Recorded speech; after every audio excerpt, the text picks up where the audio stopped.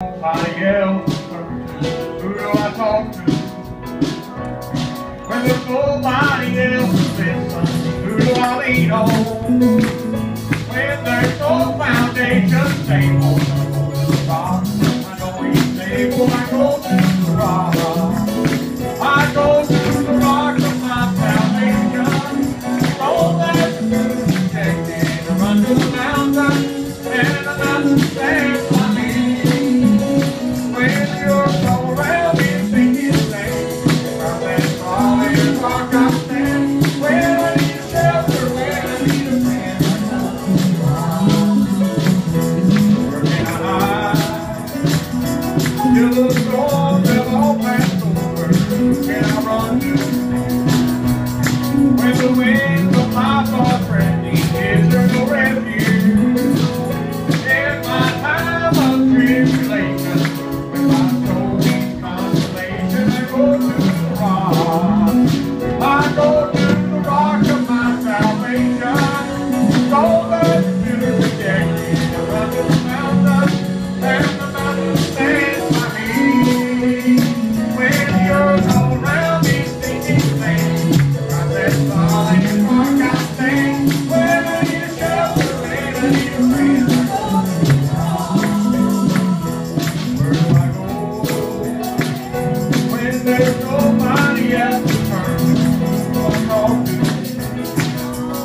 When there's nobody else to listen, who do I lean on? When there's no foundation stable, I go to the rock. I know he's able, I go to the rock. I go to the rock of my salvation. So that the rejected, I run to the mountain, and the mountain stands by me. When you're all around me, singing things, rock that solid rock I stand. When I need a shelter, when I need a friend, I go to the rock.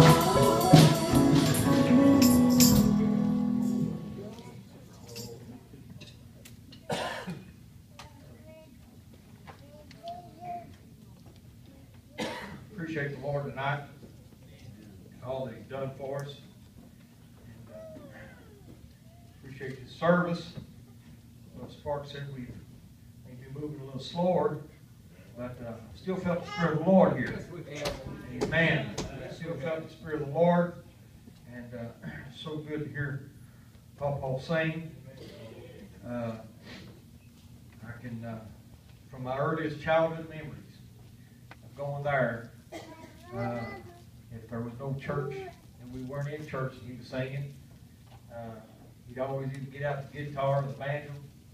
And the other day I was somewhere and I heard that song, Palms of Victory, Crowns of Glory, and I could just hear that old banjo ringing and laying on the couch playing that and singing. And I'm glad for the heritage that God has given me. That's right. A holiness heritage. Right. Brother Odell, I've never wanted to turn away from it. Right.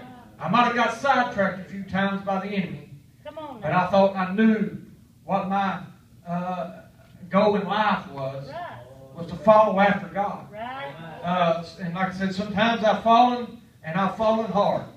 But thank God for His mercy. Yes. Thought we were in a restaurant yesterday over in Lexington, and I don't know nothing about the fella, but he was there, and it was a golden crowd, and he was serving the drinks, and getting everybody's ice, and they're pouring their drinks for them, and some lady was walking out the door, and she said something to the effect, I hope you have a nice day, and, or something to that effect, and he said, life is great because I'm saved by grace.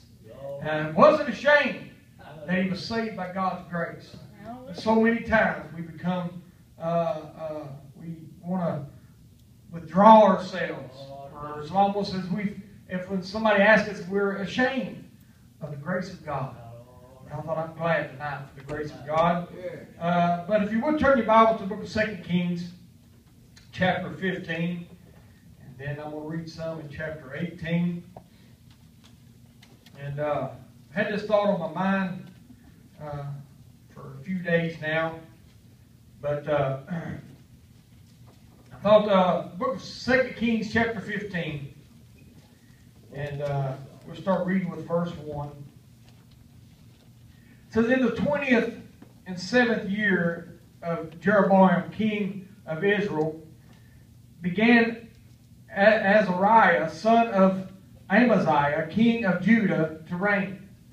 16 years old was he when he began to reign, and he reigned 52 years in Jerusalem.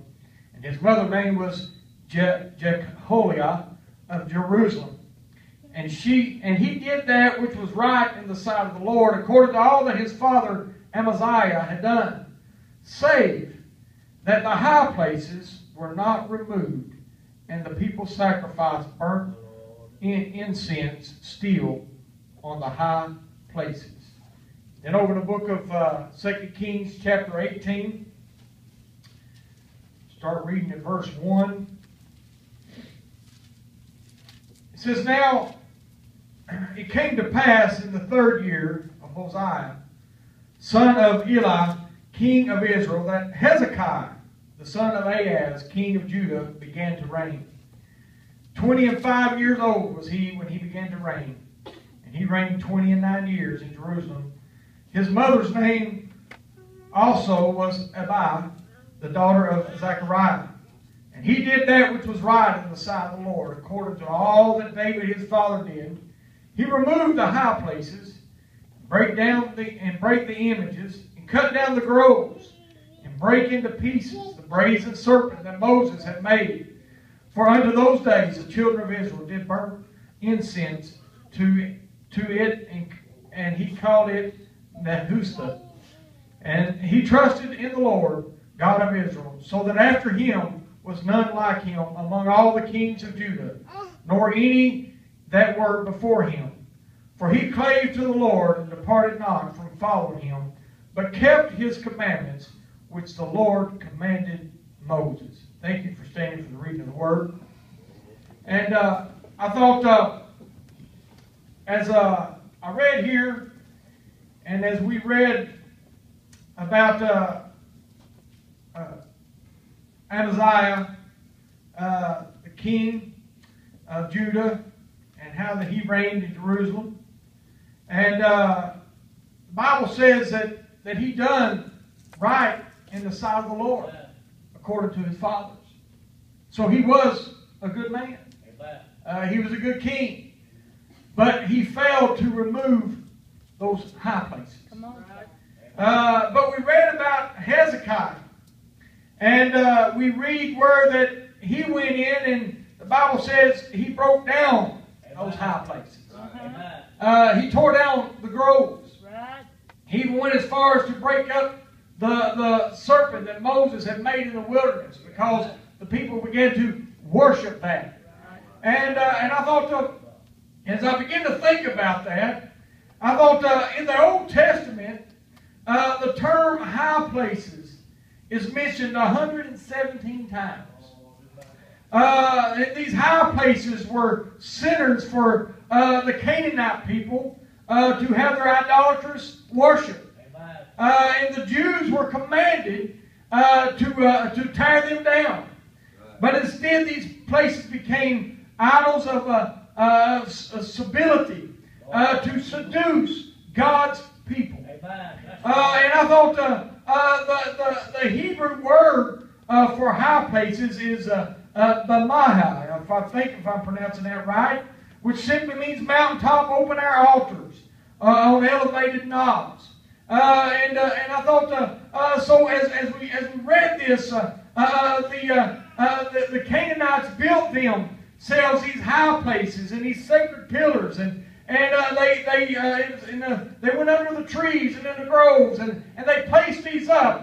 But as I began to read, even before Israel crossed Jordan into Canaan, Moses exhorted to the Jews to demolish and to tear down those high places. He told them, we can read in the book of Numbers, chapter 33, where he told them that they would become pricks in their eyes and thorns in their side if they continue to allow these high places to stay there. King Solomon We can read how he succumbed to these Canaanite wives, and he built them high places to worship and to make their sacrifice. We can see that how time after time these places of idolatrous worship were needed to be destroyed, but they were continued to live. And I thought, as I began to think about that, I thought that many of the Israelites obeyed this command. Some of them went in and they wanted to, as they got their, as the land was given out to them, as whatever was promised to them, and whatever tribe that was, some of them went in, they tore those groves down, they got rid of those high places. But a lot of them began to leave those high places. And I thought, as I began to think about that, I thought, we're living in a church world today, Brother Odell, where there's a lot of people that have begun to leave those high places.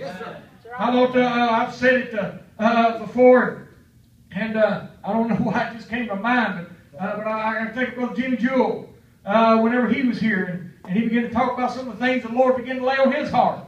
And he just simply moved them to the attic of the house and put them back there in case he ever wanted to get them back down again, that it was handy for him. And he said when he went to church and the Lord just came to him, I don't remember this, prophesied to him, the preacher preached what it was, but anyway, the Lord just let him know that he knew what he had moved into the attic with intentions of bringing it back down. And I thought the thing is, when God wants us to get rid of it, He means to get rid of it. I thought we've got to get rid of those things. But I thought the Israelites, Moses commanded them to get rid of those high places and to move them out. But I thought they decided to leave them. Maybe they thought it was just but the thing about it was, not only was they to get rid of the high places, but they was to drive out all the inhabitants of the land. They was to clean it all out. But for some reason they decided to leave some of them there. That they thought it might be a good neighbor. And to allow them to keep their high place and keep their place of idolatrous worship. And they were just a good neighbor. But I thought we need to get rid of the things. We need to get them out of our sight, out of our view, the things that are not of God. 2 Corinthians, I'm getting ahead of myself. I thought we need to, we can't, one reason I feel that a lot of people are looking and are not getting rid of a lot of things is they want to blend in with the world. And the Lord has told us to be a separate people. He told us in 2 Corinthians 6 and 17, he says, "Wherefore come ye out from among them, and be ye separate, saith the Lord, and touch not the unclean thing, and I will receive you." Right. And I thought, and if you are different, you are going to stand out. Right. Thought yesterday we were once again we were there and we went to Lexington and we were sitting there eating and I can't tell the difference in a Mennonite and Amish. There's something about the hats that the women wear but I don't know. They all look the same to me, but I think they were probably Amish. And I looked up, and here they came, and there was a whole busload of them.